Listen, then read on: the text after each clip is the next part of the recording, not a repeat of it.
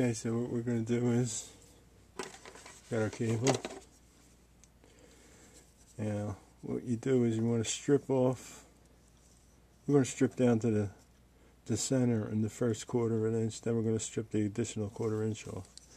So you stick this in there, and if you stick it right to the edge like this, flat, that's it.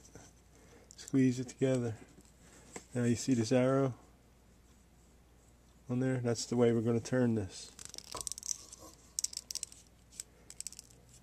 No matter if you turn it upside down or whatever, the way the arrow is the way you're going to spin it.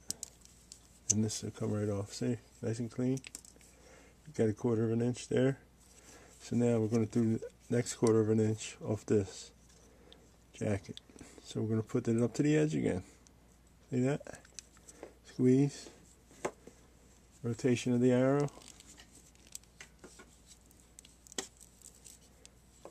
And our second half is off. Now we just got to fold back these shields. Fold them all the way back.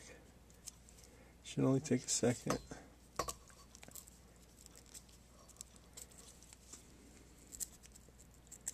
See if there's a tool to do this.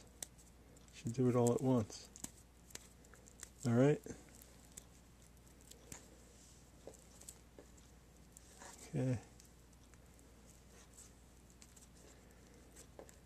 Okay, now we're going to take our compression fitting. I'm going to stick it in there. We got to really get it down there. Okay, we're going to push it on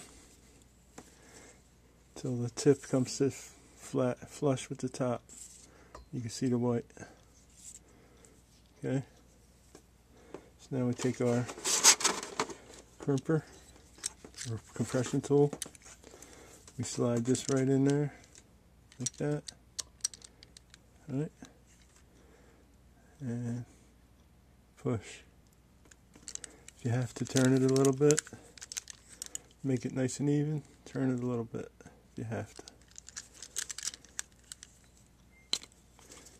And once it's all the way in, that's it. We're still flush at the top. What you want to do is pull on it, make sure it ain't coming off, and then you're good to go. And that's it. So that's the data shark.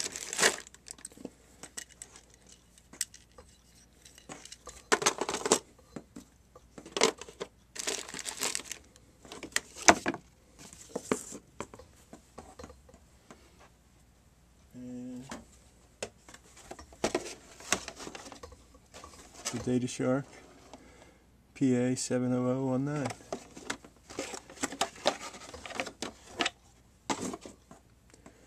Thanks for watching my video, and we'll see you in the next one.